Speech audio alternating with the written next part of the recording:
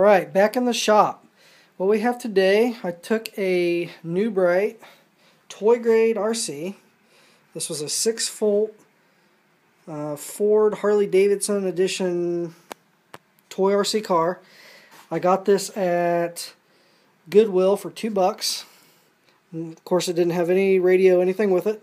And I thought, hey, I kind of like the look of it. I thought I would try to make this a actual RC car again. So, you know, pretty slick looking wheels, nice looking body. Really just had a decent look to it. So I thought, well, we'll see what we can do. So I got this all hooked up. I hooked it up to a Traxxas TQI, one of the newer style radios. Let's see if I can get the focus. No, probably not. Well, this is the 6507 radio. So I got it hooked up. As you can see, we got forward. We do not have reverse with this one, and I will get to that in a minute. The steering.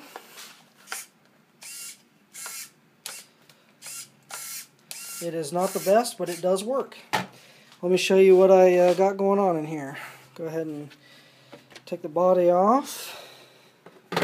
We are running on a 2-cell. This is a Venom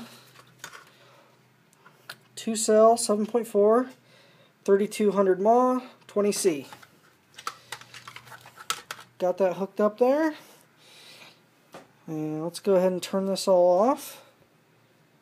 I've got my on-off switch right here on the back, where the back bumper would be, for easy access. Turn my radio off over here. Alright, let me go ahead and disconnect the battery.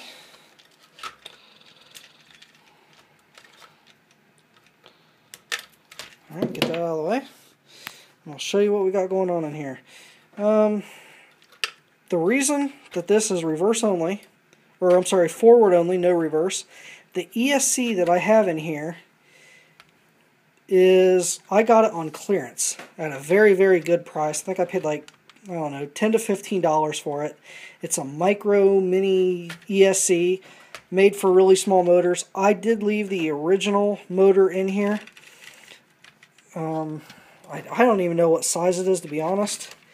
It's whatever New Bright had in here, which is just a really small toy grade motor. Which, you know, it's fine. For what this thing is, there's no shocks, nothing like that.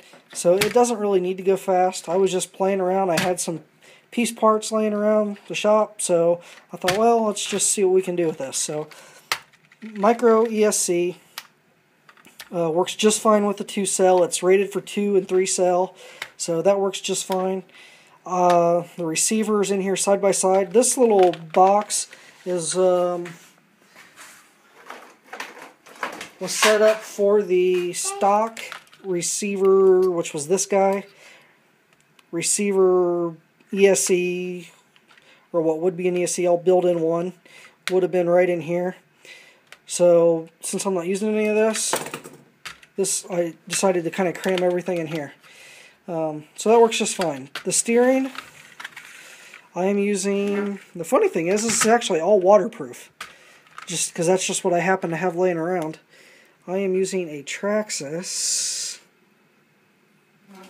I can't get it to focus on there.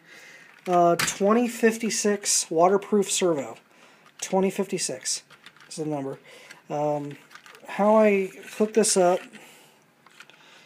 I know this is very, very rigged up, and I don't care. I got the servo horn coming right off of the servo.